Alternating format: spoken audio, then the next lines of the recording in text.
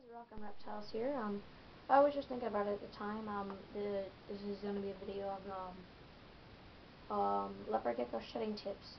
Shedding comes very stressful, especially for the owner and the gecko.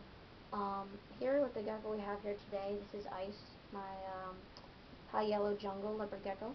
He is just about to shed. If you can see him, see the skin right there.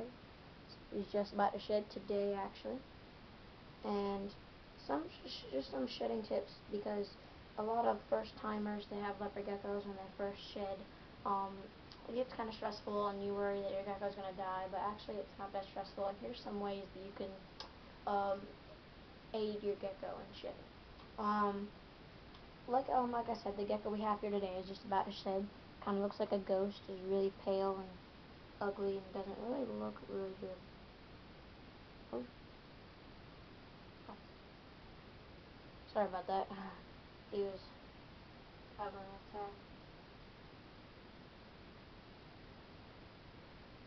Like the gecko we have here today, some shedding tips you could use would be to kind of create a box like this. This is about a 16-quart tub, and just kind of put a paper towel on the bottom. I don't know if you can see this. Put a paper towel on the bottom, and then put a kind of a hide in there, like a homemade kind of made hide. And then you're gonna put you're gonna mist it. So you can see all the water droplets in there.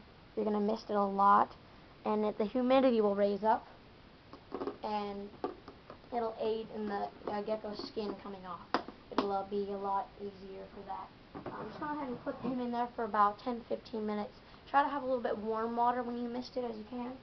When you use mister, you want to have a mister kind of like this, especially for reptiles. And you want to mist it, and you want to make sure that the water is kind of sort of warm. Other things you can do when he starts to shed and his skin starts to come off, he's going to look irritated and he's going to try to eat it, and eating's okay. If he eats it, that's good. It's calcium for his body. They're supposed to do that. If he doesn't eat it, that's fine. Just remove it from the tank.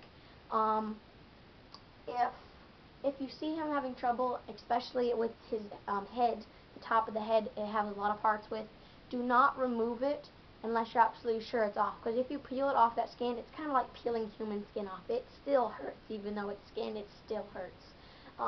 So don't pull it off.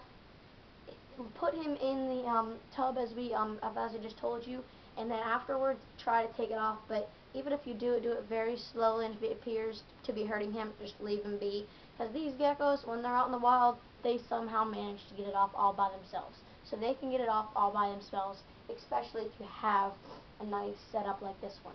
And then you also have a hide that's in the tank always. It looks kind of like this. Spray that and mist it and put a napkin in there, a paper towel, and he can go in there and drink from the sides and lick it, and aid in shedding like that. Humidity helps their skin come off. Also, if you handle them, skin comes easier in shedding. And that's pretty much it about shedding. And that's how to aid your gecko and leopard gecko shedding tips. If you have any questions or comments on this video, if you have trouble with your leopard gecko shedding, I've had Ice for a long time now, and I'm pretty sure I can answer that.